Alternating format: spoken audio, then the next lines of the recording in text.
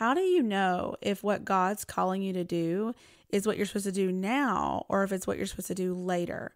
Maybe you don't feel qualified to do it right now. Are you supposed to wait until you're a master or an expert in that thing before you can do it? Or can you start helping people now?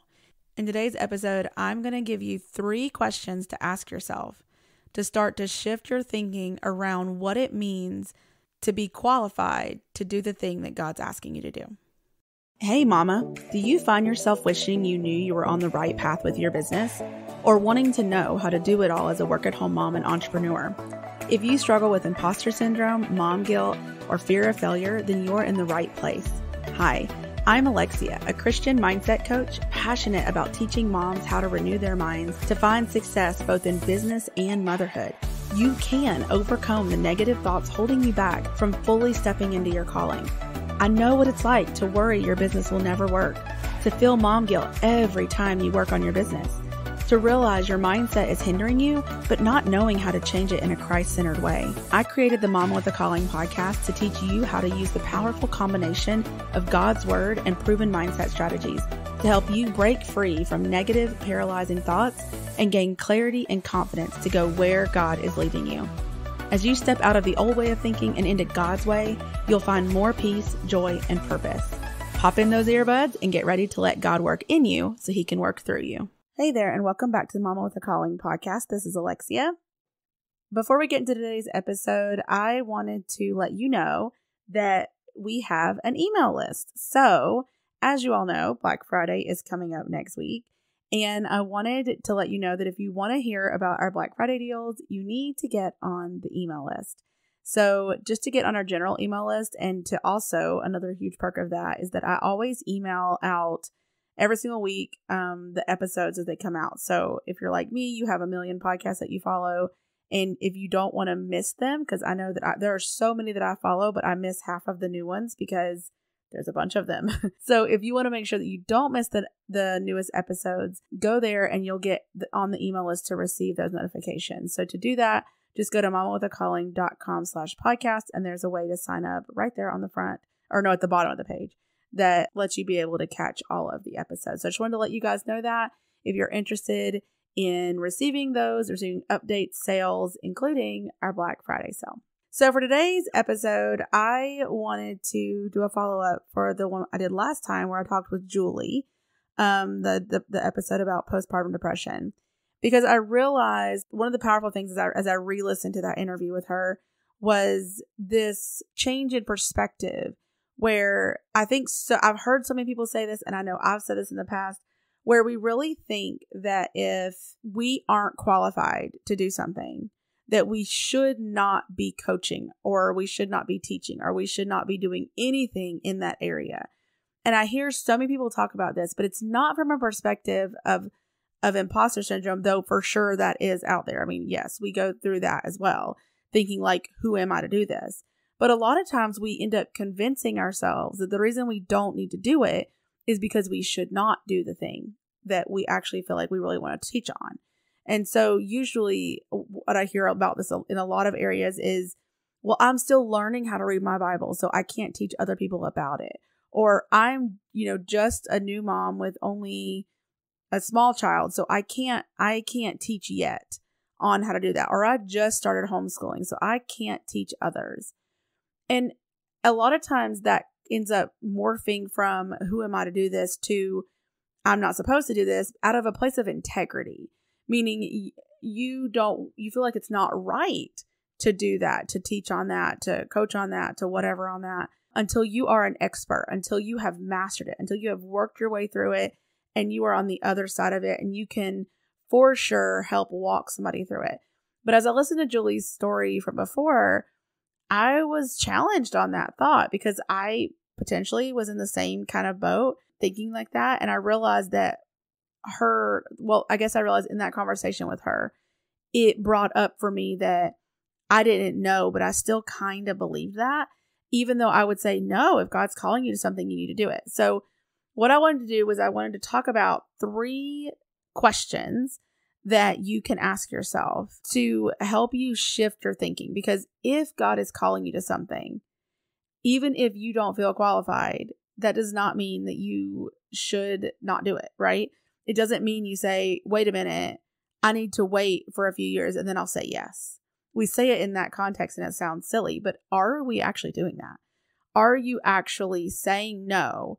Because to you, it doesn't seem logical. And a lot of that comes from, if we really think about it, it comes from our training, right? In today's world, you're not allowed, you're not allowed to do certain jobs until you receive the proper training. You are qualified. You are certified to do this thing. And I think a lot of times when we come home to be with our kids and we start an online business, we're going, I don't have any training in this. I don't know what I'm doing. And it really messes with our heads. And to say that someone cannot teach the Bible because they haven't gone to seminary, how many people are not serving and helping in a capacity that they could simply because they don't have a certain degree behind their name or certain letters behind their name? So I wanted us to look at these 3 questions that'll really help you discern what to do when you feel like you're called but not qualified. So number 1, ask yourself if it's true that God cannot call someone to do something unless they're qualified. So the reason I ask that is because we tell ourselves that God would not ask us. He would not ask you to do something that you're not qualified to do. But let's look at scripture. Is that actually true? Even in your own life, do you see that that's true? Do you see any example where that's not true? And I say look at scripture because we can sort of justify, our logical brains will say, well, she did that, but maybe God didn't tell her to. Okay, so let's look at scripture though. When you look at scripture, there are plenty of examples. And in fact, I would say most examples of someone who's asked to do something. And by all accounts, you don't understand why God would pick them. God has a reason and God chose them. But we as humans, and it's hard for us to look at the Bible that way because we know the story. Like we know that David becomes king and it was awesome. But David, when he got chosen to be king, was a shepherd boy. Like what did he know? Like you would think you're not qualified. You're not the biggest, tallest, strongest, anything. But God saw beyond that. So looking at scripture, if you can see that there are examples of God calling someone to do something that they weren't qualified to do, then is it possible that God would call any of us to do something that we're technically not qualified to do based on what we see? And when you start to shift your thinking in that way, this allows your brain to open up and say, wait a minute, if God has done that, God could do that. Is God doing that with me now? And it helps you not close that opportunity, close that door to where you may be actively trying to grow in a certain area or waiting around for God to reveal the other thing you're supposed to do because you want to do that thing, but you're not ready for it yet, or you thought you weren't, but really it is the thing that God's asking you to do. So this is going to help you open your thoughts in that way. Okay, so the second one then leads from the first one, which is what qualifies you to finally be quote unquote good enough or allowed to help others? Where is the cutoff there? And the idea here is that you can't really say, it's subjective, right? Because one person's definition of being good enough and qualified is going to be different than somebody else's. So how do you know when you've arrived, when you are good enough, when you are the person that's allowed to help somebody else? And who says you're allowed or not allowed? If you think about Joseph, right, in Genesis, what if Joseph had said that he couldn't be second in command over Egypt because he had only been in comparatively menial positions? Or if Peter and the other apostles said they couldn't lead the early church because they didn't go to seminary or were only fishermen. There are so many example after example of people saying, well, I'm not good enough. I haven't had these qualifications.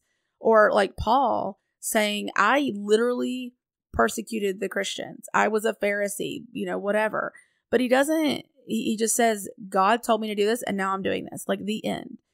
And so I really want us to think and be careful about what we're saying is good enough or where that cutoff is and who gets to decide.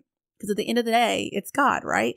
God decides. And so if we really are trusting that God decides when we're good enough, when we're allowed, then if he's asking you to do it, and if he's telling you to do it now, then why? And if you know that he asked people to do things that they don't feel qualified for, then why is it that he couldn't be asking you right now? And that leads me to the third one, which is, what is God asking you to do that you're not an expert at right now per se, but you're able to help others even a little bit? I want you to do an inventory here. Like, think about the things that come to mind for you. Pray, ask God. You probably already know something right now. Like, when I'm saying this, like, there's something that's popping to your head, coming to the forefront. And I want you to ask yourself, why can't you do that thing? Why can't you help people in that area? Because remember, God isn't going to ask you to do something that you haven't been prepared for. You just might not know it yet. You might not know that you've been prepared. So while you don't think you're qualified, if God is calling you, then he is saying you are ready. Like when he called Gideon a valiant warrior. Gideon was not a valiant warrior at that moment. But God saw in his heart and knew that he was, and so he told him he was, and then he became that very thing. Because God knew he was already before Gideon even understood. Same thing with David. David didn't know that he was going to be king, but God knew. God calls people to be what he already knows they are deep down, what they're already destined to become, what his will is for them, what he knows they can be and do. But if you say no to that because you don't see it, then you're saying that God's wrong, essentially, that God can't be asking you to do that thing. And so if you're feeling resistance or fear or doubt about this, it might help to remember that while God is calling you and he will use you and you'll do the physical act of whatever it is, you'll actually be helping people, doing the podcast, doing the coaching, etc. Really, at the end of the day, it's God working through you. He's not asking you to be good enough, smart enough, talented enough, though he will use those things. Because like I said, he's been preparing you. But he can do infinitely more than even your best, right? Even if you did your ultimate best, God is going to do better. So really what he's asking is for you to sacrifice those things, to give them to him in service, like the loaves and the fish, right? He can do more with little than you can do with a little. I wanted to be careful here though, because while I did say that, it does help to to identify the thing that you already feel like you can help people with. It could be that God's asking you to do something that you don't even think is even in your tool belt at all. Maybe he's asking you to write and you're like, I am not a writer. But that doesn't mean he's not asking you. It doesn't mean you aren't a writer. You just don't think you're a writer, right? So, or maybe he's calling you to do a podcast and you're like, I have nothing to say. I'm not a talker, etc. So it could be that you feel like you have nothing to say, but God's saying you have something to say. I think about this analogy that I heard. I have no idea where, but it's like if you're sitting on a beach and you see somebody drowning, like they're literally flailing, they cannot swim, but you can't swim very well either, but you can doggy paddle. And so are you going to stand there being like, I hope an Olympic swimmer comes by so they can help you? Or are you going to get out there and doggy paddle your best to save them? That person does not care that you are not an expert swimmer. They do not care that you are not like doing the breaststroke and whatever to help. They just need to save, right? They need help and you can help them. You are just able to do something a little bit better than they are. And that's all they need. So when we think about having an online business and we think about God using us to do some kind of service in this world, it does not have to be something immaculate. It doesn't have to be something so big and amazing and powerful that, like before we can actually do it. If you literally have a child that is a year old, you already know more than the mom who is currently pregnant with her first. If you have worked through, like if you quit your job and you came home and you worked through all the fear and all the stuff with that, you were already farther ahead than the person who's still sitting in her job. If you've designed your own website and created it and built it out for your business, then you already know how to do something that so many other women out there have no clue how to do and will gladly pay you to do for them. You might not be able to code. You might not be able to do all this fancy stuff, but you can do the basics of what they need. And so when we say, I'm not qualified enough, imagine the things that people out there are praying for. They wish that somebody wasn't charging $5,000 to do a website because they really can't afford that, but they really need a website and they really don't know how to do it. But if you could just be charging, $400 to do their website or $500 or even $1,000, then that's a lot less and they can do that, right? Or like I said, the mom example or any of those things, if the pregnant mom with her first is looking for a mom who's just walked through that season, not the mom who's got 10 kids and they're anywhere up to 18 years old, whatever. She wants the mom who understands her where she is right now, because they were just there and they're more relatable. They're more approachable. And a lot of times there's a benefit to being the smaller person, meaning the smaller business. You don't have this giant audience. You don't have all these clients yet. You don't have all this stuff under your belt. That's awesome, because the clients you do have are going to get your full on attention. So I just wanted to do this episode, and I'll do a recap real quick. So with these 3 questions, I think I said some more questions, but 3 main questions to really help you let go of the thinking that God cannot, will not, should not ask you to do something unless you have checked all the boxes, went a certain amount, become a master of that thing.